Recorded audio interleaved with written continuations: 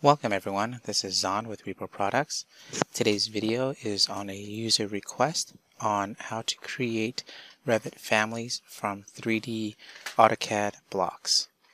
Here I am in Revit 2019 and I want to be able to create a Revit family because the end user isn't experienced yet in creating families, but they do know that they have a 3D AutoCAD file to work with.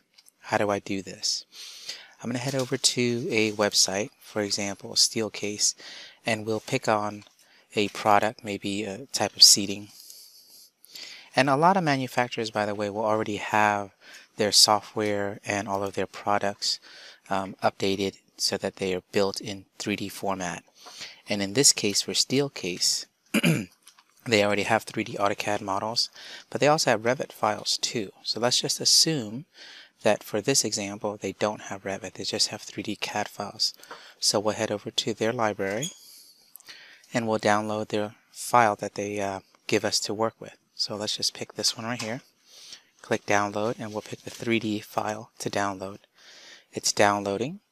The first thing you want to do is open up that CAD file and take a look at it to make sure that it looks the way you want it to look.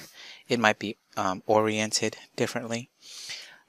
It may have a little bit too much detail that is necessary for you to build the family. So it's always good practice to download the CAD file and look at it first. Clean it up, and then you can start using it in your family. So let's let the AutoCAD Architecture 2019 software start up, and let's take a look at that 3D file.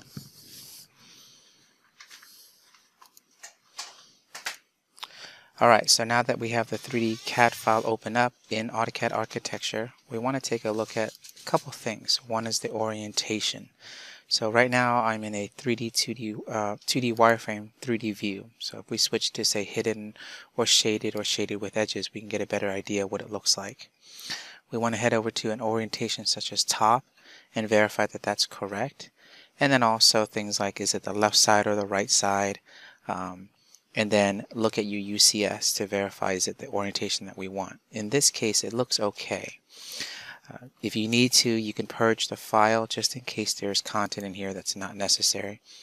We're not trying to build a complex Revit family. We're just trying to use what we have to bring in and just make a generic dummy Revit family. So now that we have it purged and cleaned up, we save the file. We'll get out of AutoCAD. And then in Revit, we'll start a new Revit project. And head over here to Families, say New.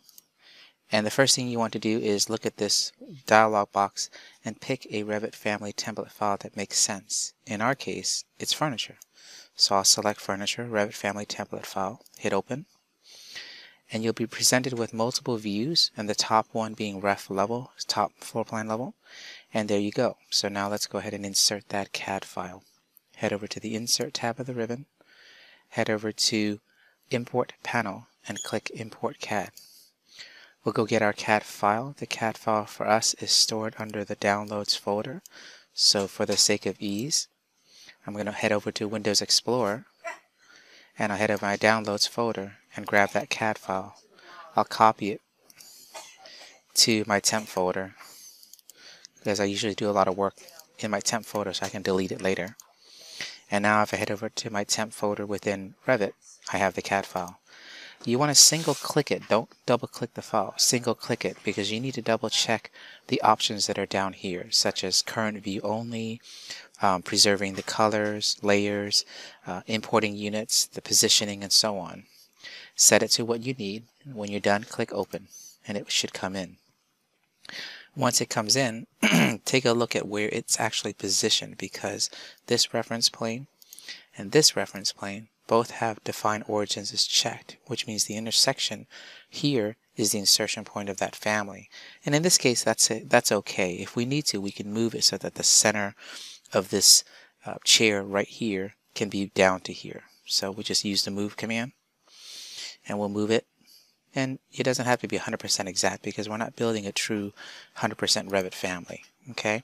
Now if it says this error here that says you can't move it because it's pinned down, when you select the family, you'll notice because I placed it as origin to origin, it pins it down automatically. The icon for pinning is right here. It's a little hard to read, but you can always click this button up here to unpin it, or click the icon. So now that it's unpinned, I can move it exactly where I need. So I'll pick here and pan down and pick this intersection of the reference planes.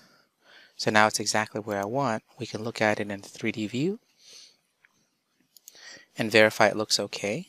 If we set this to shaded, it'll look like so. So how do we use it in a project? Start a new Revit project, like say for example architectural,